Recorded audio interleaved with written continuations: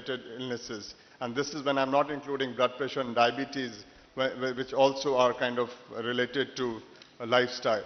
And it was same for interstroke, which was a disease of a case control study of stroke.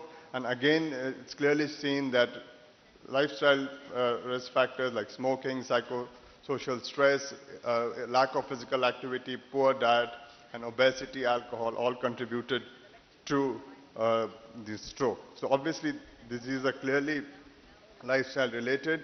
But what are the impacts of intervention on lifestyle? We know that smoking reduces almost 13 years of life in male and 14 years in female as compared to people who don't smoke.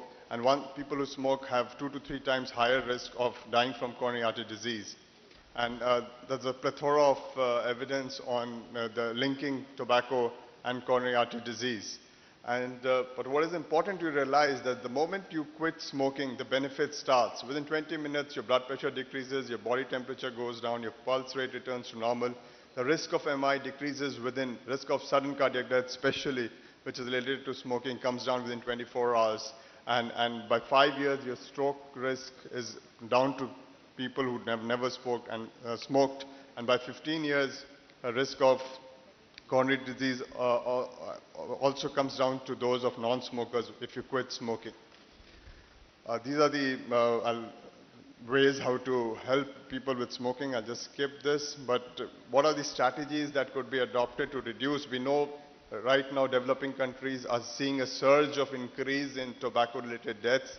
And while the Western populations have managed to control smoking rates and tobacco use, it's actually going up in developing countries like India and China. And we need large programs, just school-based and community-based programs, and very importantly, legislations from governments. And it's been clearly shown that smoke-free legislation, which is now has been implemented in India, although implementation is a bit of an issue, but it clearly helps and reduces stroke, heart attack rates by 40 to 50%.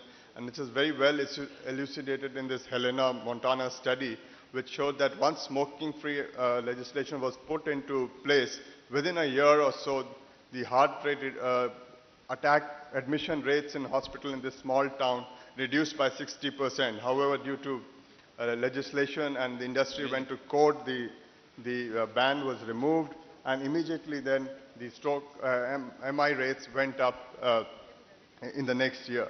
So obviously, it's a huge impact of smoking. Coming to physical activity, there is no doubt that physical activity helps. And in this large observational study, we saw that for every 1 MET increase in exercise capacity of an individual, there was a 12% improvement in survival rates of people who smoke, who were physically active. So every MET counts, and this was seen across people with history of hypertension, or they were smokers, diabetics, or obese. Everybody who was more physically active lived longer and had better survival than those who were less active. And it brings us to the theory of Charles Darwin of theory of evolution, which we mentioned that life is an incessant struggle among individuals with different degree of fitness. And this is now actually being seen that people who are physically more active will be more fitter and will live longer. And this is from a large meta-analysis which clearly showed that in both men and in women, those who were more in the quartile, which were more active, most active versus least active, there was a 30% reduction in mortality in people who were more active. And it was also even better in women, a 40% median risk reduction in risk of coronary artery disease if you were more active.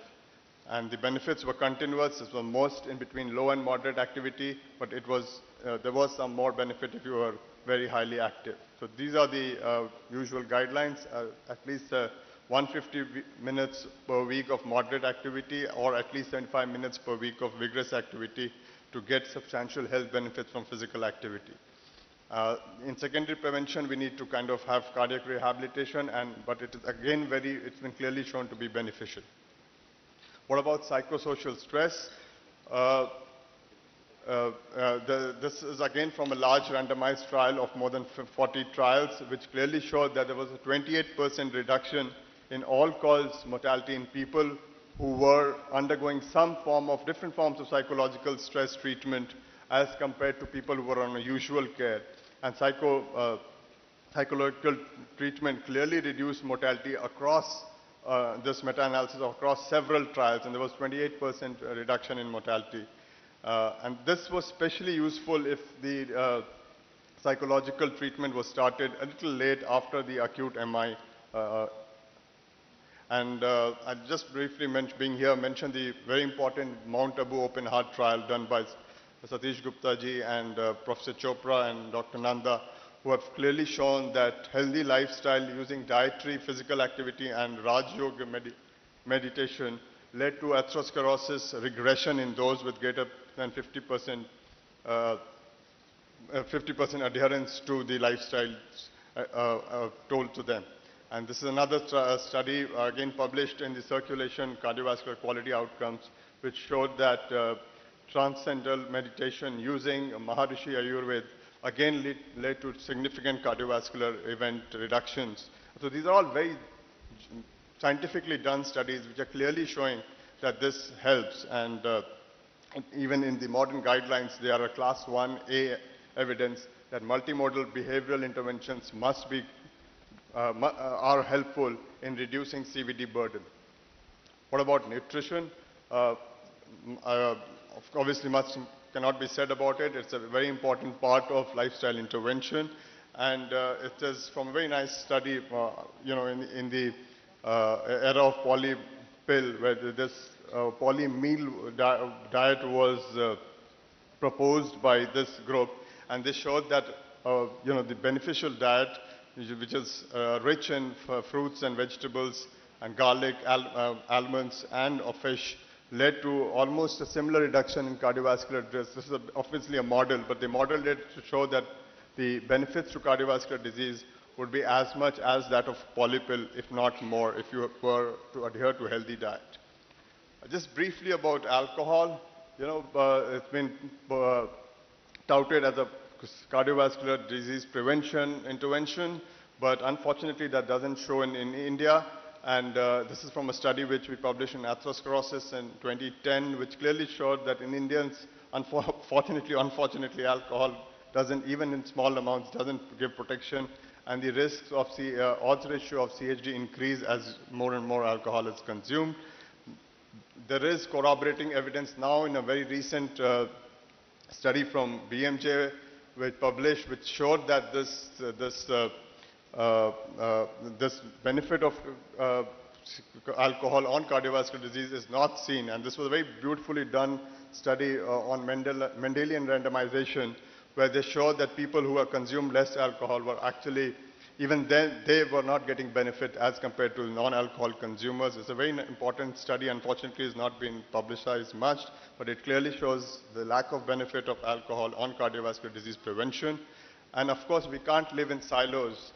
If you see the impact of alcohol on life, it is one of the fifth largest killer in terms of global disease mortality. So alcohol is clearly linked to other diseases like cancer, premature deaths to road accidents. So unfortunately, I think the alcohol is overplayed in CVD prevention. So just briefly on this famous lifestyle heart trial by Dean Ornish, which was published in JAMA, where they had all these components of lifestyle intervention, which was a low-fat diet, exercise, smoking cessation, and stress management. And they clearly showed that there was atherosclerosis regression in those people who were in the intensive arm, that is in the intervention arm, and it was especially more in those who were most adherent as compared to the least adherent. So there's enough scientific evidence to show this, and this is again a meta-analysis of several such trials which have been done, and has shown 25% reduction in all-cause mortality in people who are undergoing lifestyle interventions across different trials done by different authors. And there was even further reduction in cardiovascular mortality in this meta-analysis of several lifestyle intervention trials. So what is the, just a couple of slides on why we don't, what is the limitation? And if we see that, this is a very beautifully done study in Australian GPs, it was realized that although this knowledge is there, it's not getting translated into the practice. And if you see here, hardly 50% and less than 50% of them were actually ready to assess the lack of use of these interventions, whether it's smoking, nutrition. So obviously we are not advising our patients what we know, and that's a big limitation. And they kind of ascertain it to several reasons: heavy workload, unclear objectives, low priority for management. And another very beautifully done study among Swiss GPs showed that physicians, what were the physician characteristics among those who are not giving these lifestyle interventions, and showed those who are heavy alcohol, who had heavy alcohol intake themselves and who are low on physical activity were the worst and the least likely to give you lifestyle interventions. So, you know, obvious reasons why it is not practiced. Sorry for the interruption. Just the last slide, sir, and I'll finish. So what is needed is appropriate training and, importantly, supportive infrastructure. Institutional priorities to lifestyle intervention need to be given. You know, there's far more emphasis on interventions, and which are of course very important, but I think the same amount of importance needs to be given, because it's as useful as any other intervention is. So the take-home message is the lifestyle contributes to more than 50% of population attributable risk of CVD, and healthy lifestyle prevents CVD, and enough evidence is available that lifestyle use is useful in primary and secondary prevention of CVD, and the multiple barriers need to be broken down. Thank you. Thank you very much.